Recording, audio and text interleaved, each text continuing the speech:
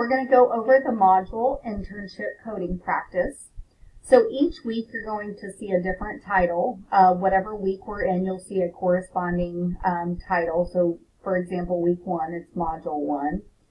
If you click on this hyperlink, it's actually going to open you up to the practice. You're going to click Begin.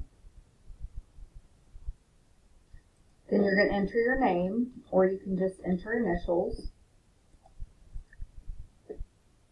You're going to see two things here, modules and reports, which will take you to the corresponding cases that you will practice for that week, and you'll also see a help button. You'll see this help button throughout the internship, and it just gives you helpful tips that you can review, or if you forget how to do something, this is always available to you. I'm going to click on modules and reports.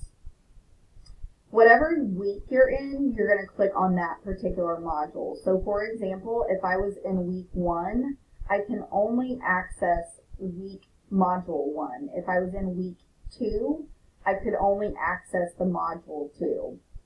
So I'm going to click on module 1, and then it's going to show me 3 different practices.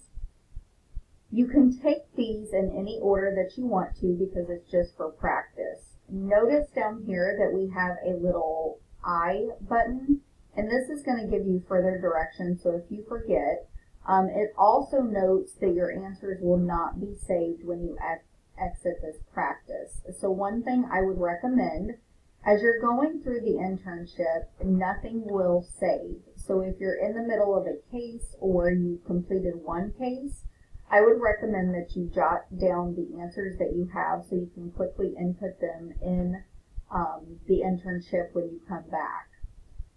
So I'm going to click on the first case. Then over to the left, you're going to see the report. You can also click on here to see the full report. So this is what you're going to start coding from. I can just hit the X to get out of it.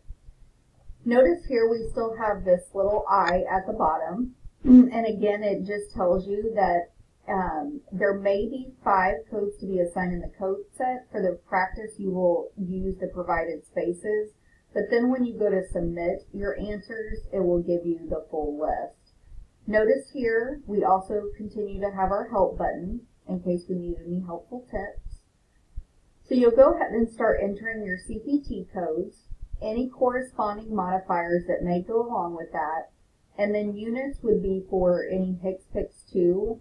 If you have a HCPCS2 you're assigning, you would assign the number of units.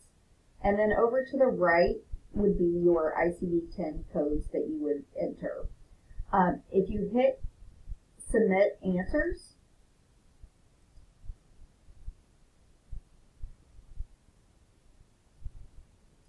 it's going to give you the answers to the case.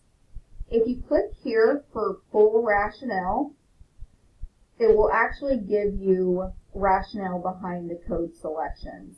So it's going to be very specific on where you need to look and just to justify the correct answers.